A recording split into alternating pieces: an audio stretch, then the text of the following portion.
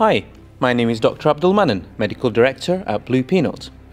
In this video, I'm going to talk to you about medical ethics. What is medical ethics? The principles of medical ethics. We'll cover all of that in this video. First of all, it's very important to recognize that medical ethics is all about moral principles. Moral principles by which doctors, dentists, healthcare professionals, we all have to behave, we all have to understand and adhere to during dispensation in our practice. So what are those principles? It's important to realize that those very principles are not necessarily the same all the time. Take, for example, the ethics around abortion, for example, or the ethics around euthanasia. As you can understand, things are not the same today as they used to be 30 years ago. 30 years ago, we had certain rules about euthanasia, we had certain rules about abortion.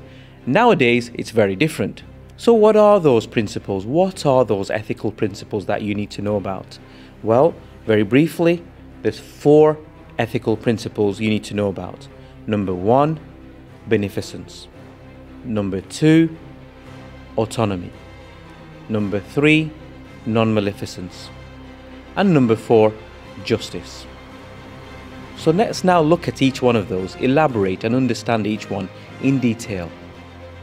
So beneficence, let's look at beneficence as a principle, right? So beneficence in essence means that a doctor, a healthcare professional, has a moral duty to do good for their patients, right? It's as simple as that.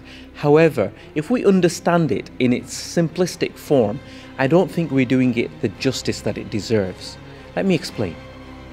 When you look at the benefit, the beneficence for your patient, you need to tailor it to that person's needs. What may benefit one person may not benefit another person. So I often talk to my students and I explain to them that I always think about options. So to, for example, treat somebody's male pattern baldness, there may be different ways of doing it. You need to look at what would suit the needs of that person. If it's medicinal, for example, is that the right thing to do for your patient? Will it interact, for example, with medication that person's already on? Or perhaps the kidneys aren't functioning well. So is that the right approach for this patient?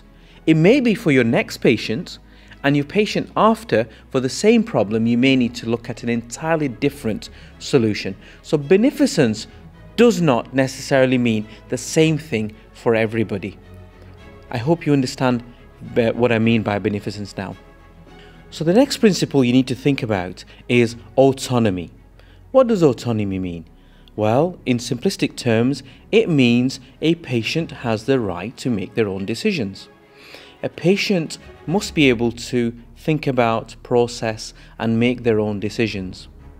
That also means that you should not kind of push them in that direction. You should not interfere in that decision-making process. The only form of interference, or shall I say, joint decision-making you should think about is advising your patient, is giving all the necessary information that's required by your patient so that they can make an informed choice, an informed decision. That's the only involvement you should have in the process. Of course, it gets a bit more complicated. For example, if a patient is unable to make a decision, if a patient has someone else who makes the decision for them, because in those situations, you have to navigate that different situation. So for example, if a person's relative is making their decision, you're going to have to involve them in that decision-making process.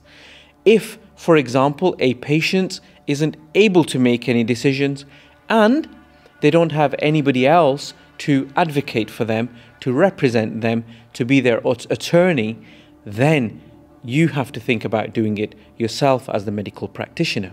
So you may have to act in the best interest yourself and involve perhaps others around you as a multidisciplinary team. Our third pillar is nonmaleficence. So what does nonmaleficence mean?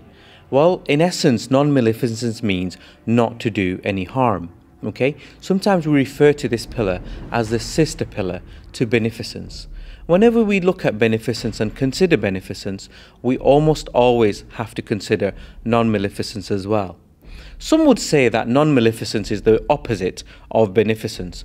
Beneficence meaning to do what's of benefit to your patients, and non-maleficence meaning not to do any harm. So some would actually say they are the opposites. I would argue that they're not entirely the opposites.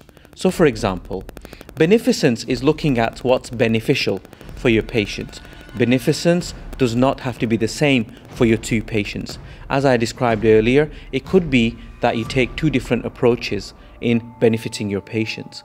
So beneficence is entirely looking at benefiting your patient, not necessarily looking at any thresholds.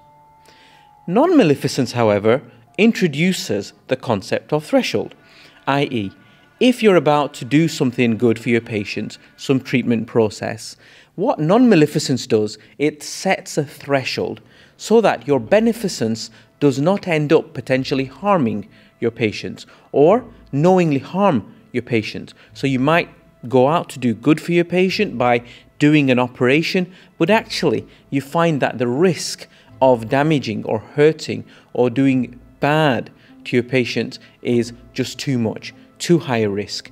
So non-maleficence will kick in and stop that from going ahead.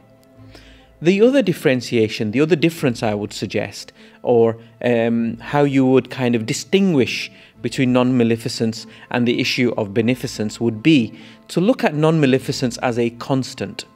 Whereas beneficence can be different to different people, the constant with non-maleficence is that, for example, if you see somebody collapse in front of you, an emergency situation, you are duty bound as a doctor, as a healthcare professional, to go and provide help.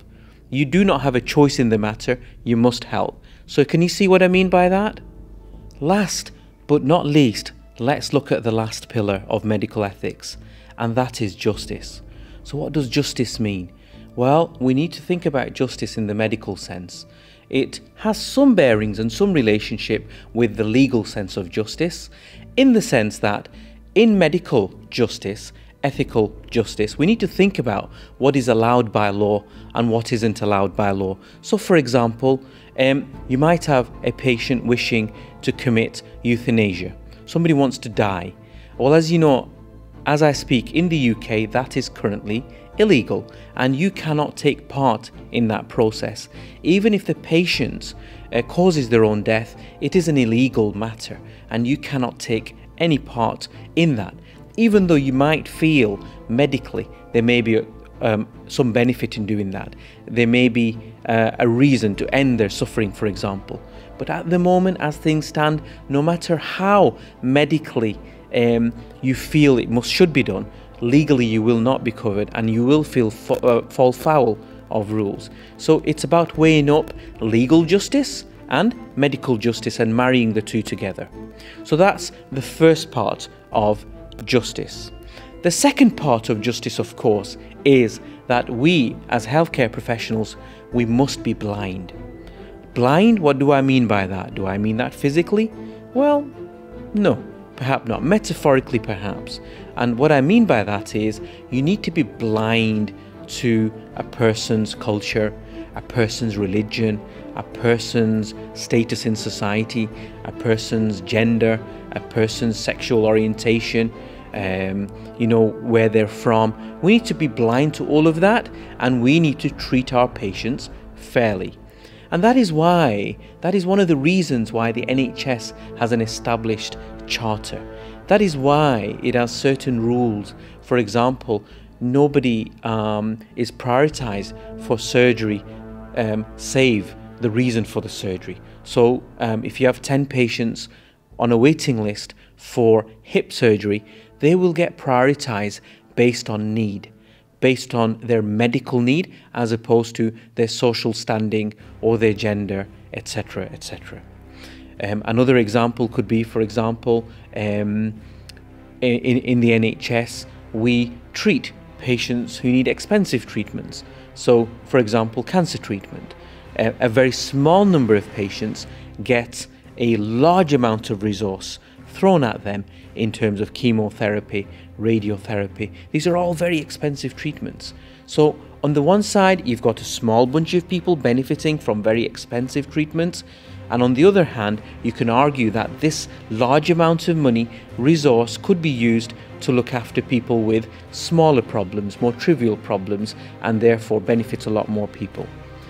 And the counter argument to that would be, actually, if you intervene and if you look after people with cancer earlier on, then you will save costs later on with other things going wrong. In a similar way, you might intervene early with other problems so that that problem does not kind of fester and become a bigger problem for society. So there's always these counter arguments and balances you have to look at, but overall we still have to maintain the principle of fairness across society.